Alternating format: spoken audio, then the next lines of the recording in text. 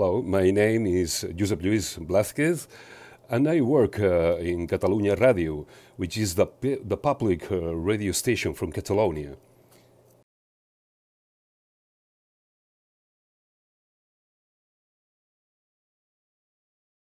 Well, I'm not exactly journalist, neither architect. I'm art historian, but I've been working on radio all along my professional life, about 40 years, in fact.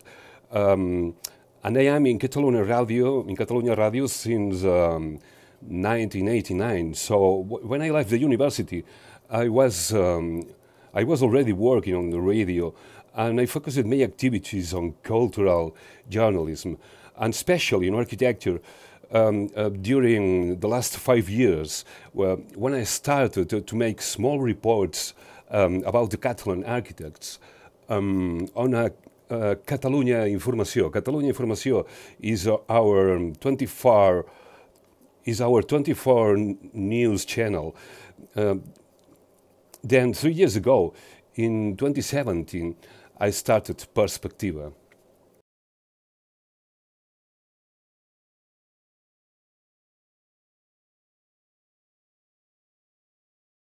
Our general production on cultural journalism used to include the most relevant news about architecture, such as the Pritzker winners or so. But also, there is a particular interest on what the Catalan architects do, or events which happen in Barcelona or Catalonia in general, such as the Barcelona Building Construmat, the European Bean Summit, the Smart City Expo World Congress, and also the local prizes on architecture, and of course, the international prizes promoted from Barcelona, such as the European Prize for Urban Public Space or the European Union Prize for Contemporary Architecture, the Mies van der Rohe Prize. Anyway, we also used to speak about the most relevant projects in urbanism, buildings, or landscape.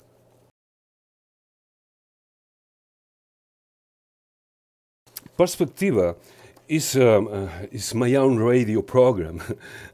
It's quite like one more of my sons. And it's especially focused on architecture, yes, but we also speak about art, design, philosophy, or technology, whenever they are closely to architecture.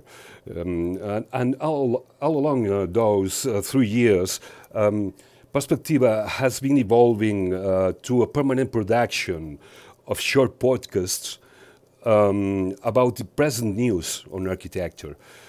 So when something interesting happens, I used to publish a new podcast, no matter how many of them along the week. My only limit is my human time. Okay, so nowadays, I don't know about will happen in the future, but nowadays the main program, 1 hour program, stays and remains as a platform to talk about more complex and deeper things, interviews with architects and reports about specific projects.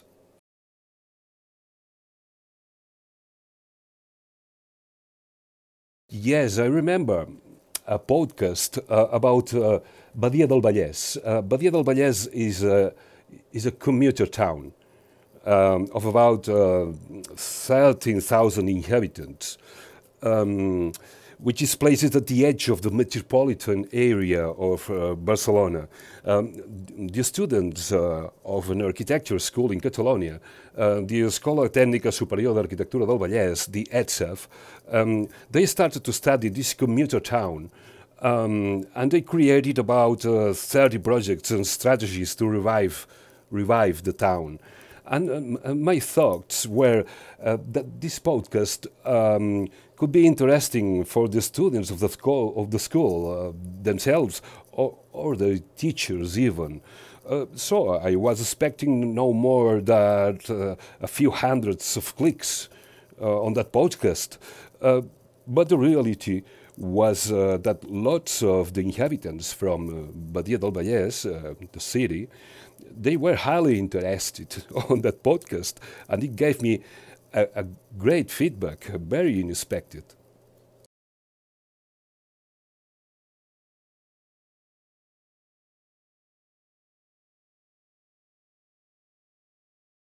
Yes, yes, we really don't have control on it. I remember a very long interview. I really did no edition on it because he's a very popular architect in Catalonia. He's Mr. Oscar Tusquets. He's now about 78 years old or so, and he's also painter. And he used to have very original ideas. He is brilliant when he speaks. So I thought that this should be the kind of interview that doesn't need to be promoted so much. But it never reached 1,000 of clicks. However, all the podcasts are online forever.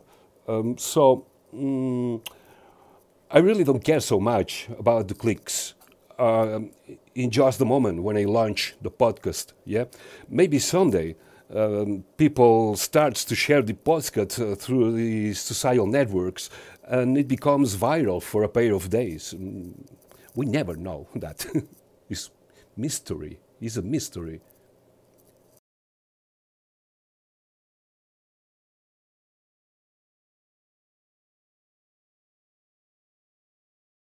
Well, first of all, I would like to tell you the answer to that question that gave me Mr. Johanni Palasma. It was 2 months ago. I recorded an interview with Mr. Johanni Palasma just 1 week before the lockdown. And that was one of my questions.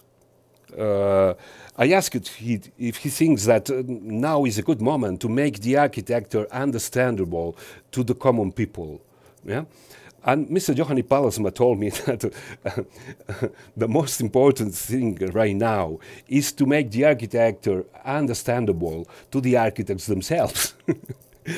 Anyway, what he was trying to say is that the architecture is very complex stuff.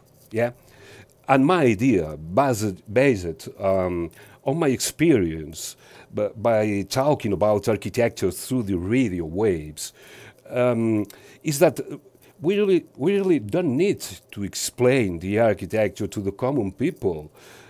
It's not necessary.